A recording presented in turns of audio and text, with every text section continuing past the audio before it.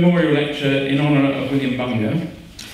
And since his work is perhaps not as well known as it should be, and by way of giving some context to today's event, I thought it might be useful just to say a few words about the man himself. He's probably best known for his book Fitzgerald, Geography of a Revolution, which was published in 1971. And it certainly was one of the chief inspirations to us in setting up Living Maps. In the book, he makes an important distinction between what he calls skeletal maps, maps which visualise statistical information, and life maps, maps that tell stories in a way that brings this data to human life. So, in his view, the first kind of map is static, provides a sort of fixed framing of social reality, whereas the second, the life maps, show that reality in movement. And Bunge thought that both kinds of cartography are necessary, complementing one another. So you had the scientific mapping of geopolitics of urban life and its structural and spatial inequalities, and then that was, in a sense, guaranteed, its authenticity was guaranteed through personal geographies through which those inequalities are experienced and sometimes resisted. And today, that distinction between the visualization of big quantitative data sets generated through algorithmic cartograms, that kind of mapping, and the deep narrative mappings created by qualitative methods of scenography and oral testimony, that tension, if you like, has intensified. And so too, as recent events in Kensington and Chelsea have shown all too clearly, have those inequalities of race and class which Bunge was so concerned to expose.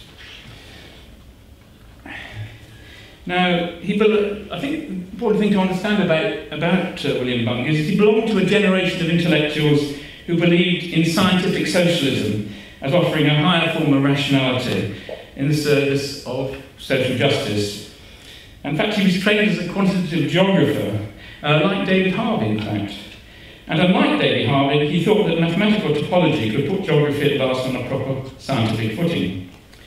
In the 1960s, while teaching in Detroit, he became disillusioned with the academy, became an activist against the Vietnam War, supported the student movement, alienated his fellow academics by his outspoken views, got fired from his university job, and became involved in community campaigns against the endemic racism of Detroit's educational system, housing policies, and city governments.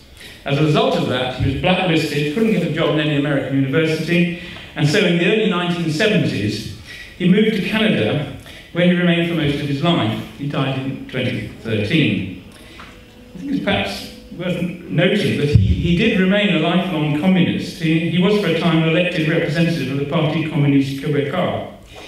But he was a dissident communist who believed in the value of popular and direct democracy rather than the saving power of the vanguard party. And it was from this vantage point of being strongly embedded in the struggles of the black and white working class community of Detroit that Bunge embarked on what he called an expeditionary geography that was to culminate in the publication of his book. This is the front cover. And what's remarkable about this book, I think, is that it combines elements of oral history, cultural geography, social cartography, visual ethnography, to provide a rich, multi-layered account of the past, present and future of a suburb of Detroit, which was undergoing rapid change, and had also been the centre of the uprising which marked the radicalisation of the civil rights movement in the 1960s. Bunge not only set out to capture the density and complexity of that local experience, he used it as a lens through which to focus and analyse the intersections of race and class in the unravelling of the great American dream. So the form of the book is that of an atlas, weaving together maps, graphs, photomontage, illustrations, landscape and portraiture, personal testimony, polemic and analysis into a trenchant narrative of the life and death of a great American city, concentrating especially on the predicaments of its children and young people. And there's one of his maps here which particularly is about that, which is trying to show what happens to children's play spaces in the cities when transport basically chops up the space and it confines them to ever narrower kinds of areas in which to interact. So the point about the book, I think, and why I think it has a lot of lessons to teach us today, is that it ruthlessly cuts across academic boundaries, and it delighted in producing counterintuitive geographies that put in question our taken for granted assumptions about spatiality, what is near and far. My favourite example of this, that's moving on ahead, is this one here, which shows that the Canadians live a lot nearer to the United States than the people in the United States live in relation to Canada. He had this kind of interesting sense of fun of actually producing these maps, which kind of unsettled one's, in this case, sense of national boundaries as being something that's kind of fixed. That people's actual locations and mental maps work quite differently. So for all these reasons, Bunge's pioneering work remains exemplary, although some of its concerns, I suppose, seem to inevitably belong to a bygone political era. But I've just finished by just showing just two of the maps that have become quite iconic, I suppose. This is a map which shows the accidents in this area of Detroit, which basically are created by, these are kind of rat runs of people driving in from the white suburbs, kind of white flight suburbs, into the centre of Detroit. Without any sense that black lives matter. So these dots are actually represent accidents to black children. It was by using these sorts of maps backed by all sorts of other evidence that he was able to dramatise the way in which racism worked on the ground. So I hope this also makes clear why in this second memorial lecture we've invited Iain Sinclair to give this lecture. Since the 1960s, Iain has pioneered a unique form of expeditionary geography, setting out on foot to discover and traverse the more hidden lines of desire that have woven the urban fabric beneath the surface scheme of rationalised planning and regeneration. And in exploring that fabric, he's brought to light a network of stories, memories, and imaginative encounters, if you like, the city's other scene. In his writing, he characteristically takes a line of thought for a walk across many disciplines and indisciplines. In a single sentence or paragraph, we are taken seamlessly from personal anecdote to historical event, from literary allusion to poetic observation, in a pyrotechnic that captures the dazzling complexity of city life itself.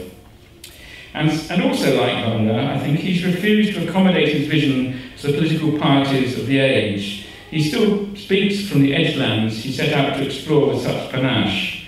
I think he's probably the only writer to be banned from publicly reading his work as a result of pressure from the delivery authorities, I think I have something to say about that, who took exception to his polemic against the London 2012 Games. And actually, if you read Ghost Milk, if you do read it, you'll understand why. Well, finally, in addition to honouring William Bunge, today's event kicks off a series of public lectures which Livingmaps is organising over the next 12 months under the general rubric Our Kind of Town.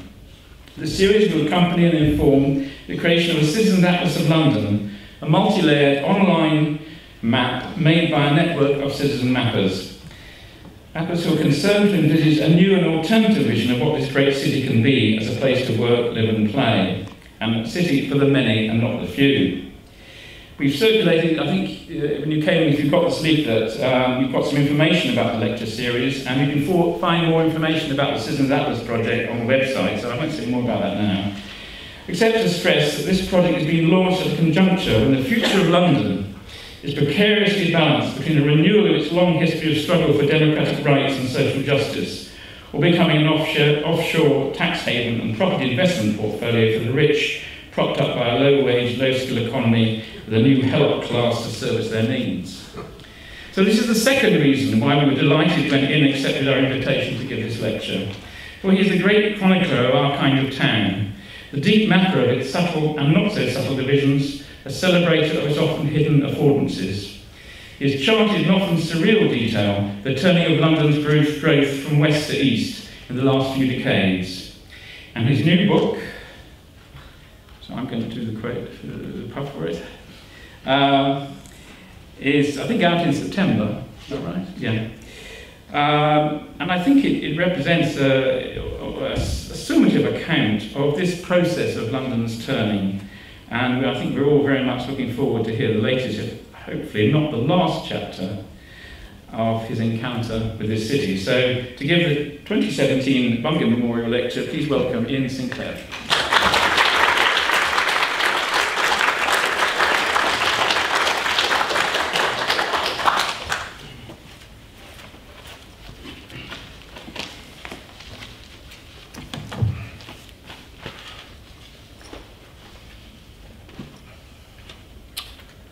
Thank you very much. I'm very grateful to Phil for having introduced me to this man and thrown me into the context of giving this lecture.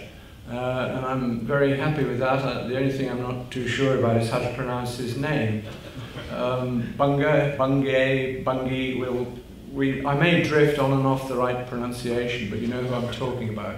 It's a bit like W.G. Sebald, Zebald, whatever. He is that kind of figure, and already begins to obsess me in a sense. What we've heard has made me rethink a question that's been worrying at me for some time about this whole notion of the term psychogeography, which has begun to be a sort of alternative tourism. And I think that the terms of radical geography and expeditionary geography that we've heard floated tonight make a lot more sense in terms of what I'm doing. And those maps were particularly evocative and reminded me of some I'd seen made by young activist, geographer, performer, poets in Amsterdam who had recorded with their own technologies the movements of people in certain parts of the city, where they made almost beautiful abstractions of different coloured lines that you were able to grasp through these images exactly how the city operated in the way that map of the entry into Detroit took place. But I want to begin with a phrase that is this sort of idiocy that we hear all the time. There's a phrase, no worries.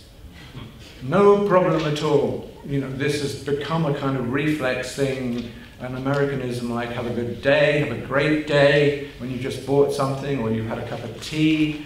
What are you going to do with the rest of your day? No worries, which implies very much the opposite. Everything is worry. And I come back to the period of Bunge, to the poet Ed Dawn, and we're going to kind of come across him too. And the thing he said, the bottom line of that great degenerating power is bad times get worse. If voting changed anything, it would be illegal. I want to vote. I want to vote for where we are in the city, and I want something more than this version that we've seen recently of these political entities that are like a bunch of scorpions in a bucket, stinging each other and climbing on the corpses to get out to the light, as if the rest of it, the kind of things that could be mapped by these geographical schemes, were unimportant. And there's a huge movement between the God's eye view of this sort of verticality, the helicopter, the drone, the remote viewer, and the ground movements. It's about movement, but there's a certain kind of movement on the ground that's conflicted and difficult. And there's this vision from above. And it goes back some time. I mean, it goes back clearly to the Vietnam War, that was one of the aspects that created this kind of geography. The kind of geography which I admired very much was this man who was ostensibly driving a taxi after being exiled from the academic world with a typewriter. I love this, a completely surrealist image of a man in a cab with a typewriter, and seeing the city, serving the city, and recording the city, which is very much what I tried to do myself right back at the start of the whole project that finished up with The Last London. My take began really in the early 1970s when I left various forms of teaching and filmmaking and just taken a series of jobs across East London at street level and had time to contemplate the nature of the Hawksmoor churches and their relation to each other and the way certain buildings operated upon the movements of people, buildings that you were given access to, buildings you weren't.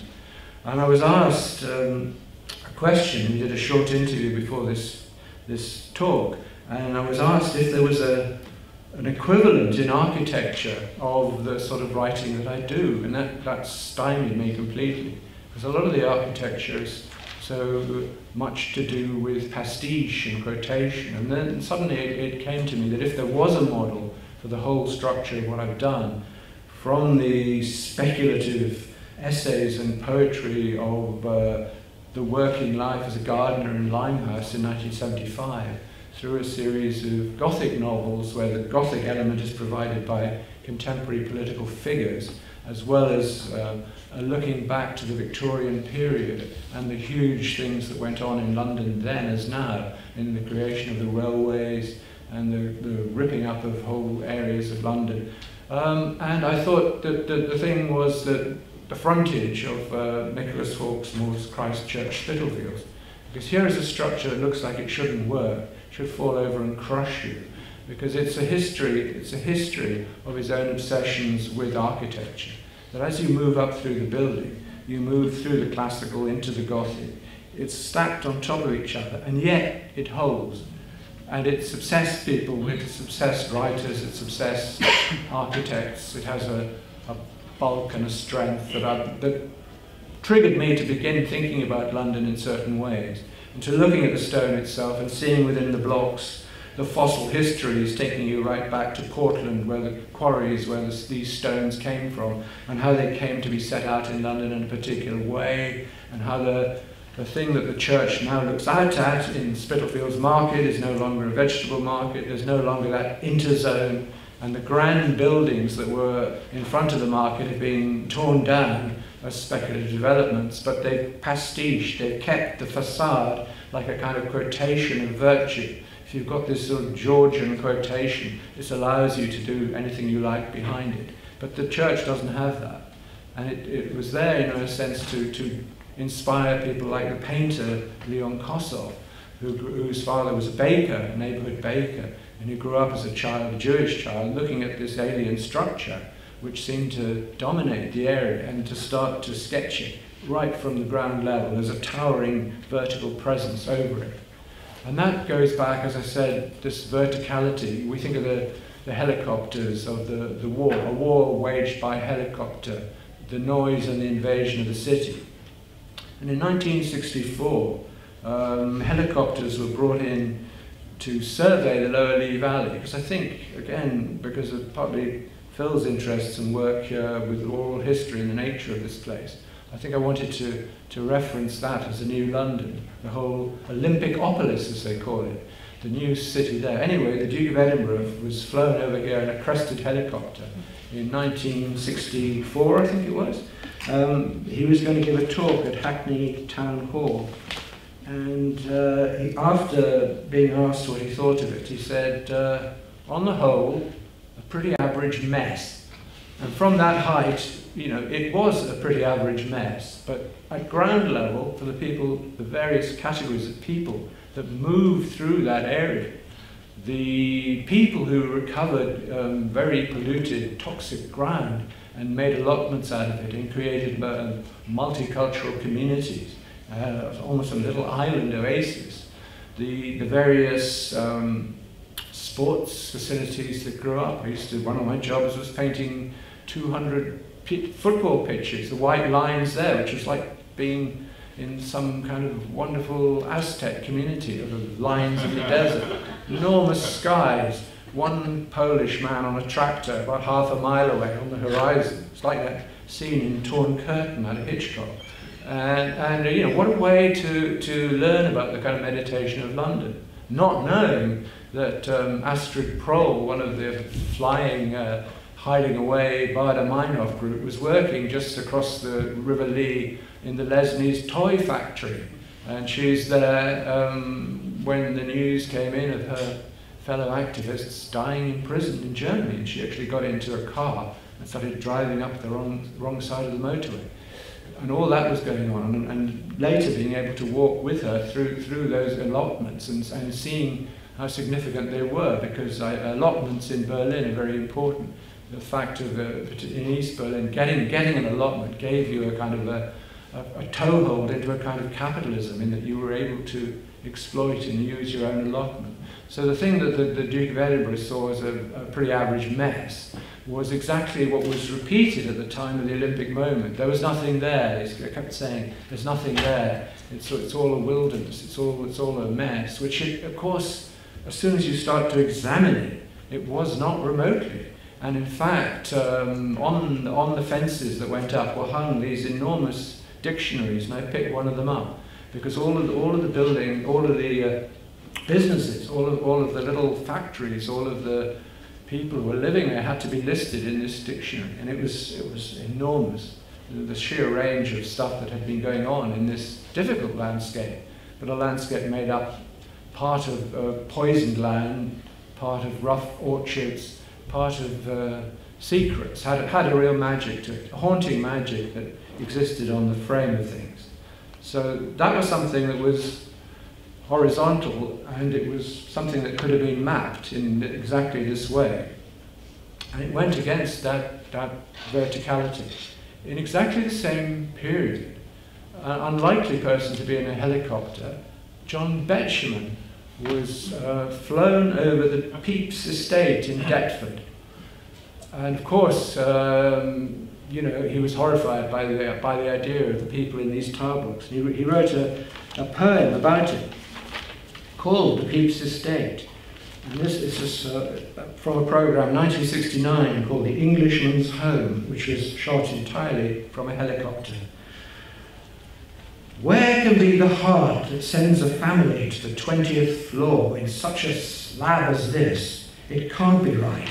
However the view over Greenwich and the Isle of Dogs, it can't be right. Caged halfway up the sky, not knowing your neighbour, frightened of the lift, and who'll be in it and who's down there, and are your children safe? Well, who would answer that? But someone I've done a lot of expeditionary geography with is a filmmaker and performer called Andrew Cotting, who happened to live in the Pepys estate round about that time, or a little later in fact, and who found it was absolutely heartbeat. It was so perfectly London. And one of the sort of tragedies for him, in a way, was, and his wife was unforgiving about this, was at that Thatcherite moment when you were encouraged to become property owners and to right to buy. You bought up this flat, and that gave you the money. They had a severely disabled daughter who's rather wonderful, called Eden, who suffered from Joubert syndrome and was born when they were living there, and there was no room in this flat, so they sold up and they moved out to the south coast. But nevertheless, the sort of secret of the Samuel Pepys estate as an actual witness, as against this kind of generic vision that Betjeman has by going over in a helicopter, I would like to read you just an extract from that. This is from a book I did some time back, or edited rather, called London City of Disappearances, because there was such a sense already that we were moving into a kind of last London, and so many things. The size of the book indicates the response to it, about people who wanted to write about things that were gone or going. And interestingly, Andrew Cotting begins his piece about the Samuel Pepys estate, that he calls Just Gone, with a sort of nice geographical quote. He says, "All cities are geological. You cannot take 3 steps without encountering ghosts bearing all the prestige of their legends. We move within a closed landscape whose landmarks constantly draw us towards the past." Gilles Yvain. So here he goes, this is Cotting writing, here he goes. A South London paradise, head fairly full to overflowing with the cacophony, from the Cafe Gallery to downtown, from Deptford Beach to the Lion Roars, to George Davis's Innocent, from Jim and Bob and John Irving to Cash and Fred and Dorian Crook, D&C Metals and Salter's Pepper to the Dog and Bell, and selling wicker furniture with Jack Sharp in Deptford Market. But now to home, the flat, red brick, yellow insides, an entrance to the rear, puddled with piss in summertime, blocked with adolescent bliss in wintertime. The lift gleams with spittle, the corridors with polish, and up on the 6th floor, the corridor, second on the left, home, their home, good to be home, home, Ben's house, Pete's estate, home. We're inside, knickknacks, bric-a-brac, give the man a phone, hugger-mugger, memorabilia of their lives, lives lived together, home, and then the child, sick in the head, dribbling, rocking, life will never be the same again, child, forever at home, child, she can't walk or talk, and she drags us down into a world of loopy repetition, papa, papa, papa, despair. We're not there to hide. We imbibe the paraphernalia that is vertical living, thousands of us shuffling and kerfuffling with our busyness and the smell of the place and the heat and the pace of the place and the spicy West Indian voices, warming, booming and echoing, rejoice, rejoice. Isn't it a thing of joy to have known and to have seen the sacro-sanctity of the world of God? So you've got the messianic religions, you've got the smells, you've got the piss in the corridor, you've got things that don't work, and you have a sense of community. And you feel that against, obviously, the images that we've been seeing in the last few days. In the horrors of an estate or a block that's not kept up, that's treated with the cheapest methods in a rich borough where half the properties are empty. This is a city, that's stretched. It stretches the imagination to think how the city is behaving and how we can survive being in it. And I think those are the problems that I have. And why the term psychogeography is too theoretical in a way. It was a term that was very applicable to the situationists and lettrists in Paris in the 60s, and I think it migrated into London in a slightly parodic form in the 80s, in that moment when the society was being challenged. Everything we're seeing now is beginning to form. Some of the devices of classic psychogeography were mingled with the sort of English versions, more like the stuff I was producing by combining diaries of working life with speculations about arrangements of Hawksmoor churches. But what I was doing was certainly, and I didn't realise at the time, definitely a form of mapping. And the book I did, Light Heat, actually opened with a sort of fairly nutty map that was loosely inspired by a book by Elizabeth Gordon, E.O. Gordon, called Prehistoric London, Its Mounds and Circles. And it was one of those weird books that I picked up when I wasn't looking for it. I'd gone into one of these old, slightly spiritualist bookshops, a bit like Watkins or somewhere, and somebody came rushing out of the back room and said, "You must read this." And it was this triangulation of forces of energy in London that particularly related in this to early prehistoric mounds, the Penton Mound and Parliament Hill and Tot Hill in Westminster, in a sort of eccentric way. All of the things that were happening in the London of the moment and the places where poets had been born or buried, places where incidents had happened, it became a kind of a personal map, a kind of autobiographical map, and also a memory map. Because I think geography is memory, and especially over a long period of time.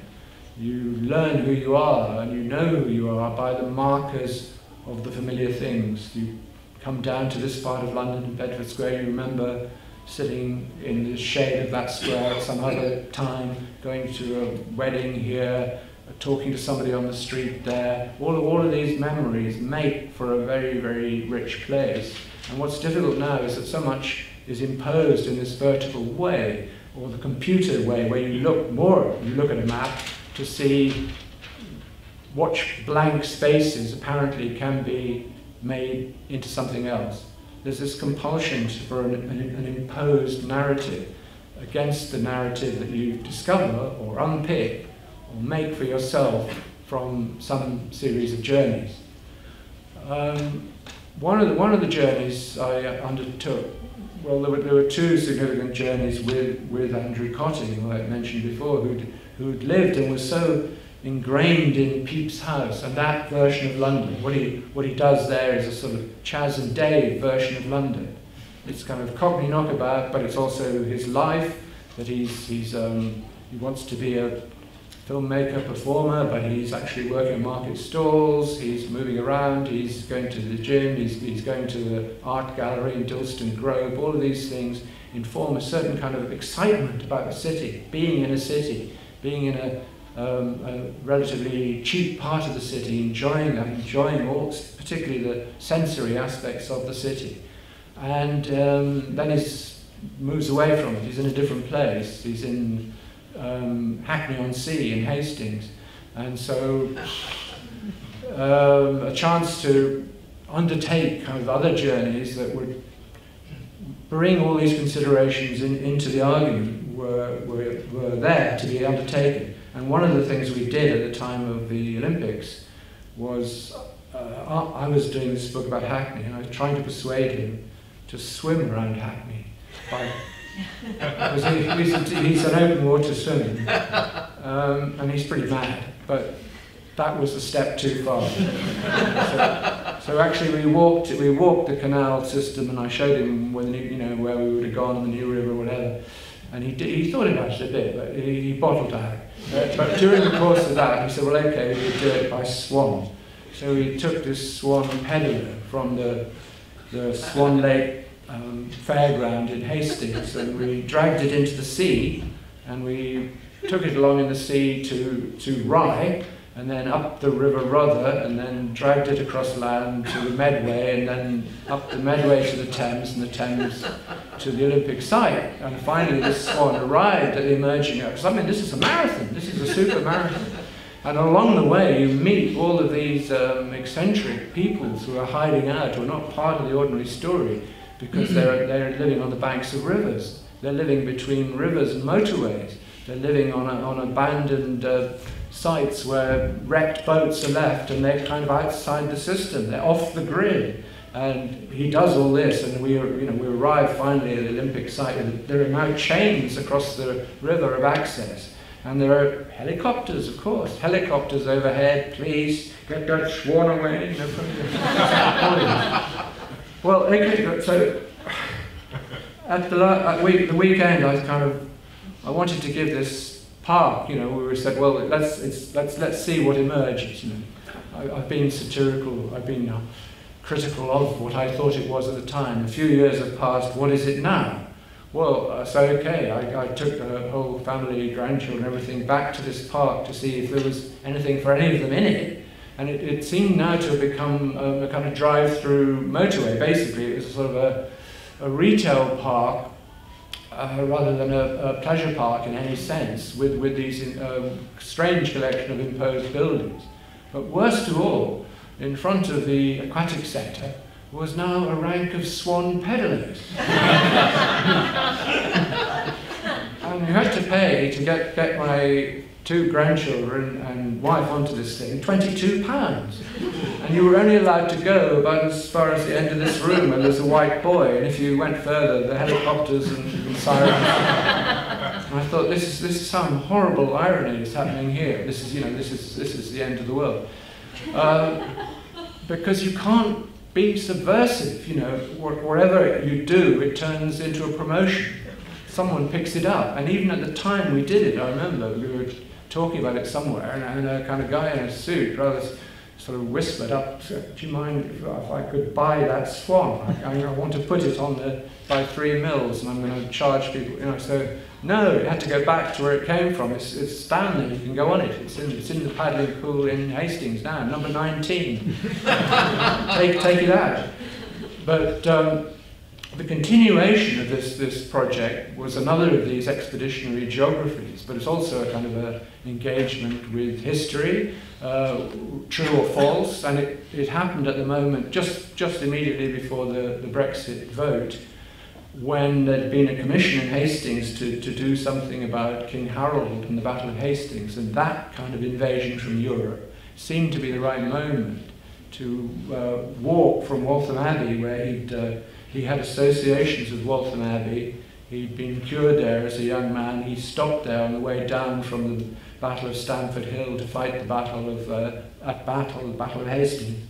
And so we followed his route. A group of people, musicians, a singer called Claudia Barton, Jem Finer, one of the Pogues, and a drummer, and all this random bunch wandered down through from Waltham Abbey, down past the Olympic site and on all the way down to Hastings.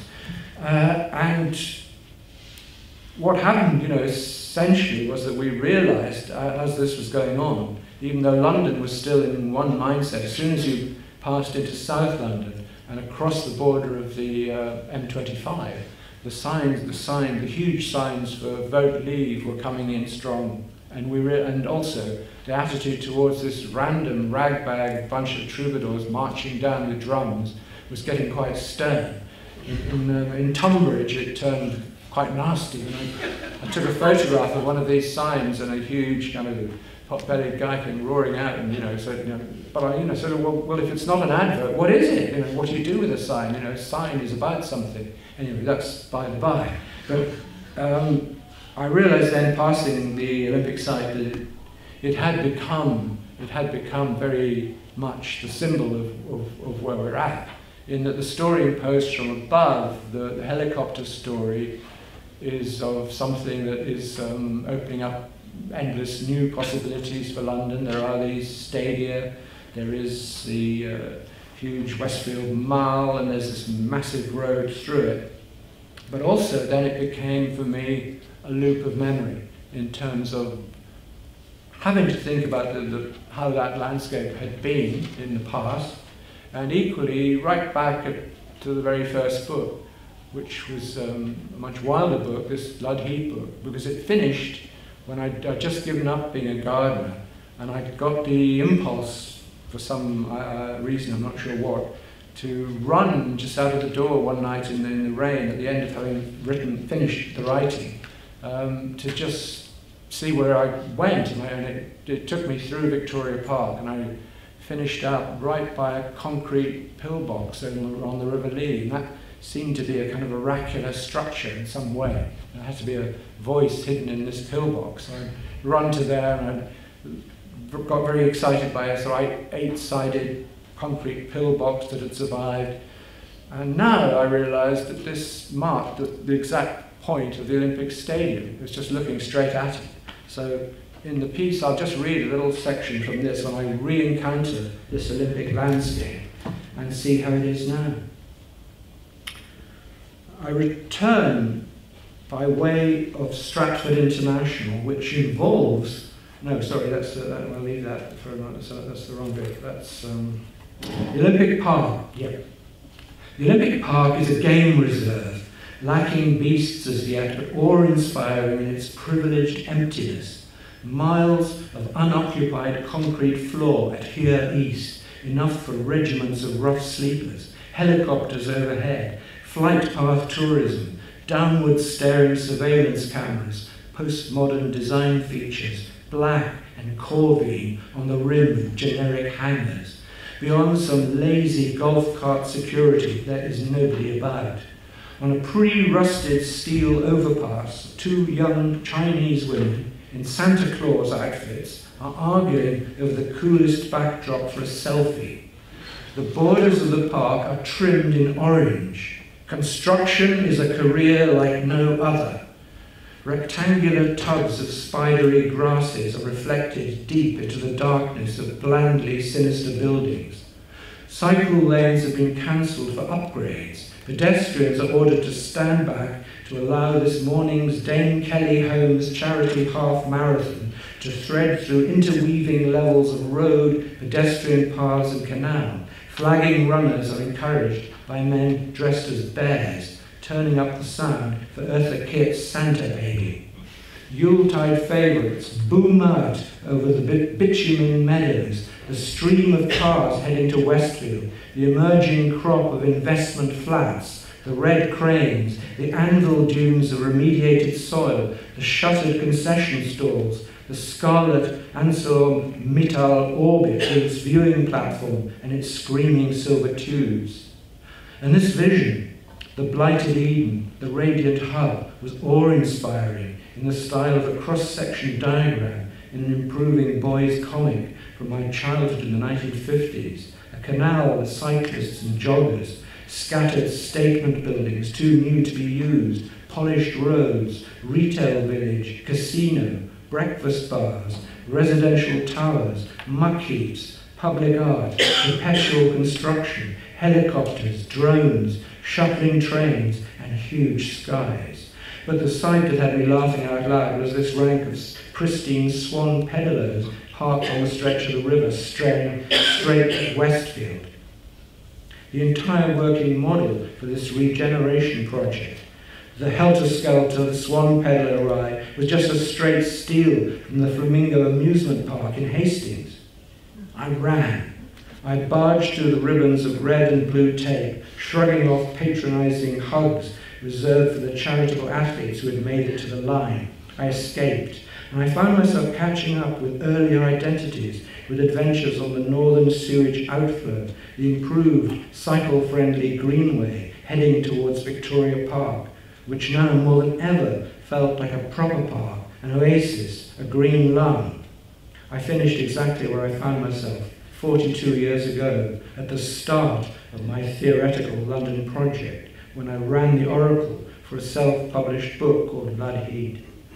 No word other than the need for it. I came up against a wartime relic, a six-sided concrete pillbox, a pissy shrine guarding the River Lee, close to the point where the old Roman road made its original ford, and all those intervening years had brought me was a better class of confusion, obfuscation and error, a misreading of signs and symbols. I stopped.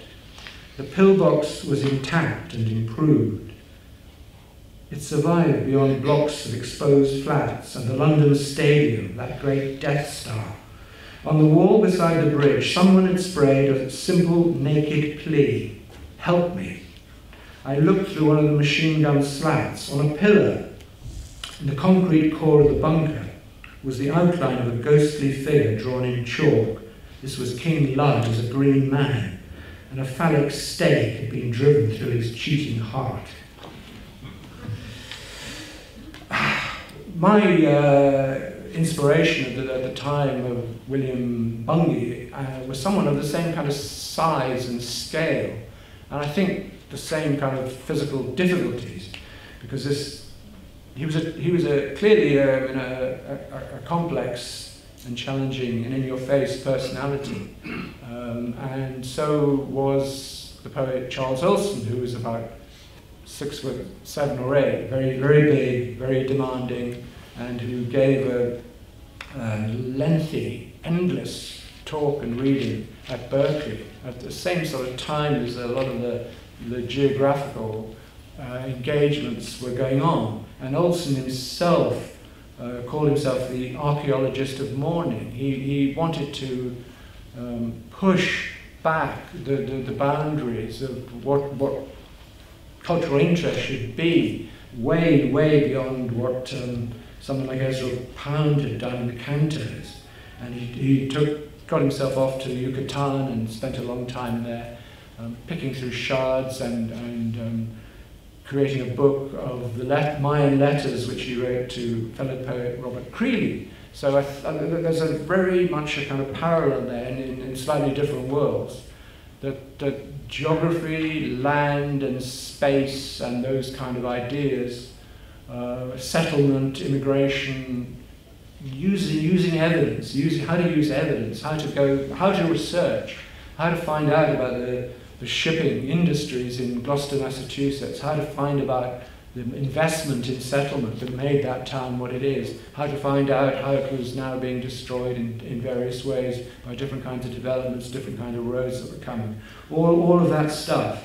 And Olson, one of his large pitches was this idea of open field poetics, or open field composition, which goes against the whole idea of the enclosures, the whole Olympic Park idea, and the whole idea of a lot of construction now around London and elsewhere is the fence. the blue fence that goes up, that kind of masks the story. You know, I noticed it for the very first time on the line into the Thames estuary. I was wondering at the time of the Olympics, when you took a train down to someone like Raynham Marshes, you know, huge landfill sites, how that would play with the kind of dignitaries who were being shown this landscape. And how it played was they just put up fences to mask the worst horrors. So you had a kind of fairground ride with a lot of stuff hidden, the idea of the hidden, the enclosed, and played with the interest of some of those poets in going back to the English so-called peasant poet John Clare, who was active at the time of enclosure of common land in his village north of Peterborough, and who was so deeply disturbed, again, in the memory geography. The landscape of his own mind and his own psyche was being taken away from him. He was being exiled from his own ground, and that was incredibly painful, as well as coming to London and having to perform as himself, to perform as a celebrity poet, and to be a kind of amusing and interesting eccentric, was devastating. So that he ends up in an asylum in Lippets Hill in High Beach, in the edge of Epping Forest, which is now exactly where the police helicopter come from. They're within 50 yards of John Clare's asylum. So that the whole patterns and pictures of London, you know, feeds itself into this structure. And to understand something of Bunge, I mean, he's born in La Crosse, Wisconsin, and I don't know anything really about Wisconsin. So I began to think about what I did know about Wisconsin, and realized that this paralleled Senator Joe McCarthy came from there.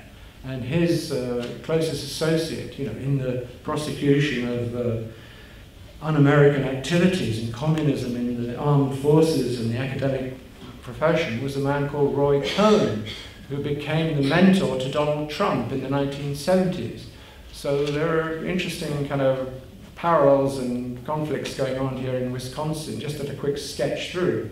And in the same place in La Crosse, you had two leftist filmmakers, both of whom were challenged in various ways by McCarthy's activities, Joseph Losey and Nick Ray. And Losey became an associate of Bertolt Brecht in Hollywood, and eventually came to London, where he was able to make films under an assumed name. So you know, it was beneficial to English culture, London culture, that these guys were exiled from this place, Wisconsin. But that's sketchy. But I applied my own scavenging methods to Wisconsin in the same way that W.G. Sable, I've written about in Last London. I've followed the trails of Austerlitz, that book in particular, because he was led through that part of East London by the poet Stephen Watts. And I went through with Stephen and redid a lot of those journeys and talked about the memories of Sable. And they talked about, Stephen told me how they used to pick up postcards in Spitalfields Market and often use these postcards to simulate a fiction. He would build up a story around a character and then drop it in as evidence, as if this was something that had emerged from some completely other source. But it's just found footage, scavenging. So when I went to scavenge there, I found a map of a postcard with Wisconsin on. Perfect. And then, you know, much more than that. It's one of these maps that kind of, when you look at them closely, is a completely propagandist vision of what Wisconsin actually is, as the what does it call itself? The state bird, a robin, and it's got on it, and I really looked closer, that the person who sent the card, and the card is sent back to Ilford in Essex. I was almost tempted to walk out immediately to find this address and talk to these people. This is from 1976. It says, Wisconsin, nickname Badger State. And he's written on the front, 800 miles long, 400 miles wide in Byron at the bottom. And at the top, when you look closely, it says Iron Mountain, Michigan. And then there's a series of lines and pauses and stops that tell you about this journey he'd made. And I struggled to interpret it, but I finally read his card, and it was really quite interesting. He says, this is Monday the 26th of February 1979, greetings from Wisconsin. Finally, pen to paper. Today I fly from Madison, change at Milwaukee, then on to Green Bay, where I change again for Iron Mountain, Michigan. I will return tomorrow, and all this for 1 hour's presentation. I've marked the location. I thought this rang a bell for me. You know, I've done these journeys for 1 hour presentations, and you could make it up. And then I looked closely at what's on the map, and it was Wisconsin presented itself as hunting, cabbage, state bird robin, cheese, dairying, cranberries, cattle, tires, horses, honey, shoes, peas, fish, Menominee Indian Reservation, winter resorts, sawmilling, maple syrup, Indian ceremonials, sweet corn, hay, shipping, and golf. The only significant person who'd been born there and recorded is the home of Hercules Dousman. I don't know who he is, but you could check. But, you know, in a sense, here you go, using these sort of scavenging methods, thinking of somebody in a place, and a kind of story emerges, and you could follow up with that. Who was this person? Why was he going to Iron Mountain, Michigan? I love the idea of someone who makes hand-drawn maps. He intervenes in the map against the propaganda of the map and tells his own story, because that reminded me so much of the Whitechapel hermit, David Rudinsky, who lived above a synagogue in Princelet Street, apparently all on his own, but actually, as Rachel Lichtenstein, who researched it, found, with an entire family in a very small space. And then the mother died, and his sister, who seems to have been the really intelligent person in the family, was put into Claybury Asylum. But what was left behind, amongst lots and lots of strange books, was an A to Z, a London A to Z. And this A to Z was annotated and had a series of quite strange journeys marked out in red biro. So at the time of doing a book with Rachel about that, I took this A to Z and I walked those maps. I walked each of these strange journeys, which made no sense in terms of anything that we knew about it. And one of them led to Dagenham. And when I'd walked that, firstly you get this extraordinary sense of how Dagenham is as this community that is dispersed from London. And then secondly, discovering that he had been sent out there as a 9-year-old child to live with a particular family. And he'd mapped this series of lines on this faded A to Z was this guy's history of himself, a diary through an annotated map. And there was another map around central London, and so on and so on. And each of these maps told a story of a chapter that was not known about this man until he did that. And it all fed in, and that kind of exercise combined geography, history, memory, fiction, literary fiction, poetic. The sense of the mysteries of the room became one sort of writing, but Rachel Lichtenstein, who was incredibly determined, traced out the human story beneath it all, a story of dispersal in the 1960s, how the Orthodox Jewish community was broken up. The poorest ones, and the remnants of people were defined as being mad and were sent out to asylums in places like Epsom. Finally he dies out there unrecorded and is put in a pauper's grave again up near Waltham Abbey. So by pursuing this, just the one story of this one man, through the scraps of books and records and old maps that he's dealt with, you actually have a social picture of what was happening at that time and in this period and in this city. And for Rachel's methods are largely to do with her human sympathies and being able to make a lot of oral recordings. My methods are to do with undertaking curious sort of detective-like walks, teasing out stories outside the main methods of research and outside the sort of essential archival library system, you can still make these engagements. But it's very interesting at the end of it to be brought inside and to be able to make this kind of presentation.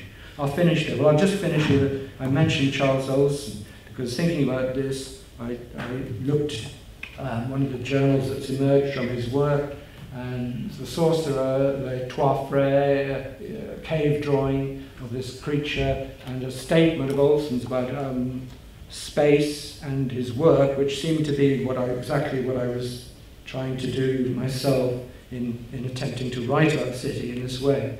I knew no more than what I did, than to put down space and fact and hope by the act of sympathetic magic that words are able to seem when one first uses them. And I would invoke for others those sensations of life I was a small witness to and a part doer of.